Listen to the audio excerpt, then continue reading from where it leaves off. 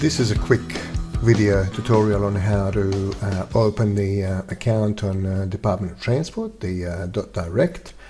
It is very handy and it's very easy. Okay, so I'll explain in a few steps what to do and how. So basically when you open this page, just get started, and it gives you three options on the left hand side to use your driver's license and vehicle details, which is the most common way to do it really, rather than getting the registration code from them. So as simply as just filling out your driver's license or learner's permit number for that matter, and obviously the expiry dates and all the relevant details that it asks you. And it's great. It's probably one of the best features on this website. So there's been quite a few glitches throughout the years when we need to book driving assessments and to do with overseas licenses and people with medical conditions. But this is definitely, in my opinion, this is the best feature of this website. So you can do everything in one spot. So yep, it's gonna let us now log in. Here I'm basically opening a new account here. So basically nominate your email address, and you can choose your username. Could be anything really.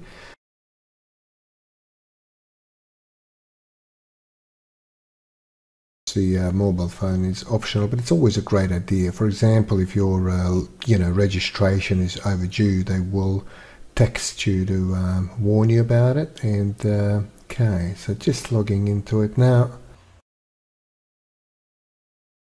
waiting for it to load. Yeah, here it is. So yeah, registered. It's all completed now, and they send us an email pretty much within seconds to verify it. Yep, it's right up on the top. So yeah, okay. If we open that, yep, it's going to give us confirmation of registration to the DOT Direct. And okay, so before we click on this, let's copy and paste this temporary password. Okay, and then when we click on the link, we can just basically paste it into the section where required, as that's your temporary password. Yep, just paste that, log in. Now they've got a bit funny restrictions to do with creating a new password. Okay, so you've got to mix small and uppercase letters and numbers. So you can't really put something. See, if I try to choose something that's it doesn't see, it's suggesting one down the bottom, but if I try say anything like name and a date of birth or whatever it is, it's not going to let you. It's as if someone's going to log in and pay for your registration. That's very unlikely. So I wish that happens. I wish somebody pays for my registrations. I've got a few vehicles. So yeah, but anyway, it's best to choose the one of the suggested passwords, and then you can save it in your browser, so you don't have to remember it, So no one writes down their passwords anymore. There's fair few to remember in this day and age. Alright, so obviously you have to agree to these terms and conditions. You've got to agree and continue. Okay, so this is amazing now. Look at that. It gives you a timeline when your registrations and licenses are due to be paid. And no matter where you are, you might be traveling overseas, but you can log on and you can pay your rego. You can pay even driver's license. I'm not sure exactly if they need to take a new picture. I think every 5 or every 10 years they need to take a new picture. See, this license is ready for renewal. You can check all the pending ones, and you can see the dates, and you can't even pay in advance. See, so this is the one that I've selected. So that's the one that's due in August. That's October. That's instructor's license. So, and you can even move the timeline and see what's coming up. And yeah, it's very, very handy. It's you don't have to think about it or have reminders. So that's the one that I've selected up there to pay the registration. See, initially it's selected the 3 months payment for the registration. I can remove that from the trolley, but see, it says 196.10, so that will be 3 months. But once you get to the checkout, it's going to give you different options, so you can choose the obviously 6 months and 12 months down the bottom.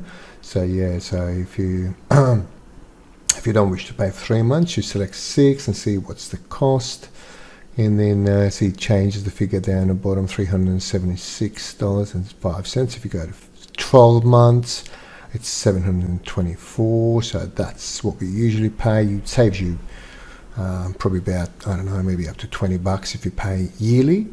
And this happens to be a driving instructions vehicle, so we pay 12 monthly because we do the yearly inspections, so it's handy to do the registration and inspection at the same or similar time.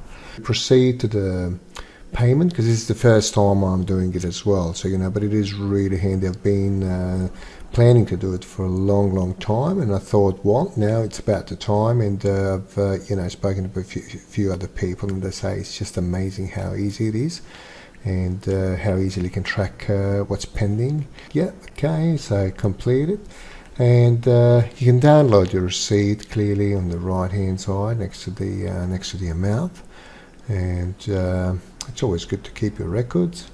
And yep, so hit download, and it's going to download it, and shortly you can save it to your documents and to claim a tax against it. So yep, okay, there it is in downloads. Yeah, and that's pretty much it. Okay, so other features, you can go back to profile here.